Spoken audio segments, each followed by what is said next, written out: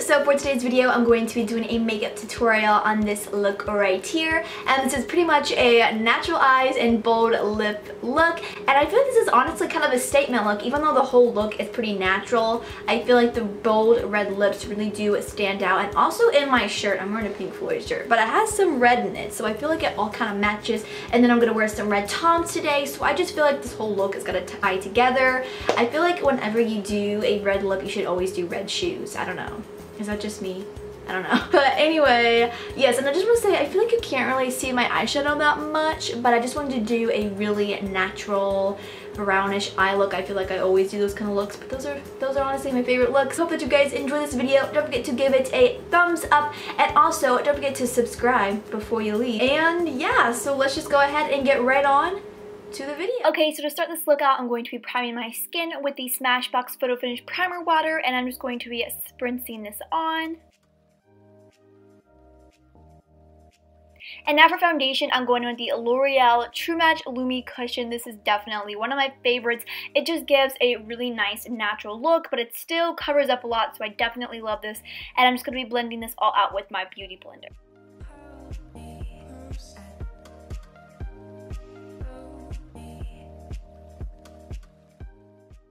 Okay, so now I'm going to be going in with the Maybelline Fit Me Concealer, and I feel like I haven't used this in a long time, and I forgot how much I love this concealer. And I'm just going to be applying this to my under eyes, on the bridge of my nose, just wherever I want to cover up my dark circles or blemishes, and I'm going to be blending this all out with my Beauty Blender.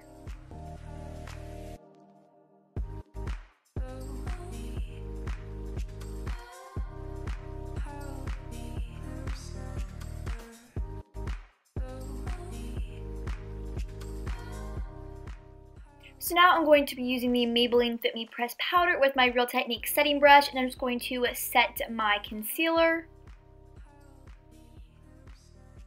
So now for the brows, I did do them off camera, but I just used the Anastasia Browers, and then I also primed my eyes off camera as well.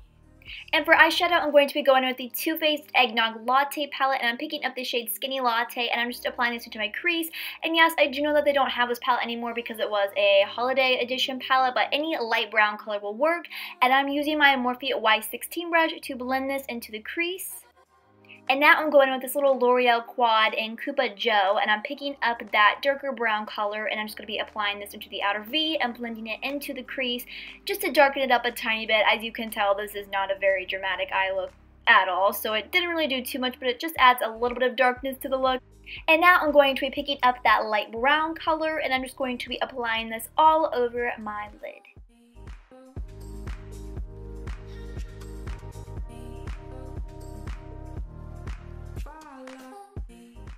So now I'm going in with the Colourpop eyeshadow, and this is in the shade Glow, and I'm going to be applying this into my inner corner and also under my brow bone. And I'm just using my finger because I feel like with the Colourpop eyeshadows, it's easier to use your finger since they're almost like a cream eyeshadow, but not really. I mean, if you've used Colourpop eyeshadows, then you know how they are. But yeah, I'm just applying it on my inner corner and under my brow bone. And now I'm going to be using the L'Oreal Telescopic Mascara, and I'm just going to be coating this onto my lashes, and this is definitely one of my all-time favorite drugstore mascaras. It just makes your lashes really long and voluminous, so I highly recommend this. This is just a cult classic.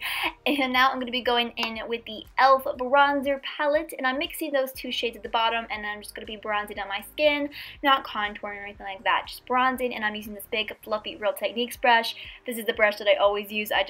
I love it for bronzing. And now I'm going back in with that Eggnog Latte palette, and I'm picking up the blush, and I'm just applying this to my cheeks. And I'm using my Morphe M530. I'm having to look at the brush as I am doing this voiceover, but I'm just going to be applying that to my cheeks.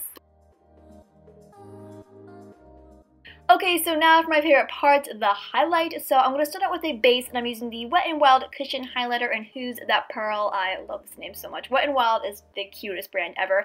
And I'm just applying this with my Beauty Blender to use as a base.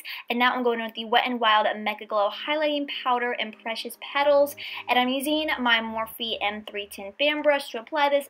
And this is definitely one of my favorite drugstore highlighters. I would say the Essence Pure Nude one is my favorite, but this for sure comes in second place.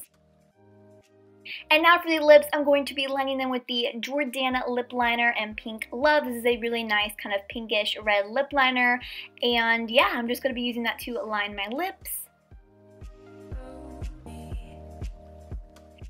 And now I'm going to be using the NYX Soft Matte Lip Cream, and this is in the shade Amsterdam. It is a beautiful bright red. I think this is honestly perfect for the spring and summer, and I'm just going to be applying this to my lips. I think this honestly completes the look. It just adds that big boldness, and I absolutely love it. And it matched with my shirt too. I was wearing a Pink Floyd shirt and it just matched perfectly. And I was wearing red shoes. I mean, I already explained that in the intro, but it all matched. And now I'm going to be setting my face with the Urban Decay All Nighter Setting Spray. So that is it for this video. I really do hope that you guys enjoyed it. Don't forget to subscribe, and I will see you guys in my next video. Bye.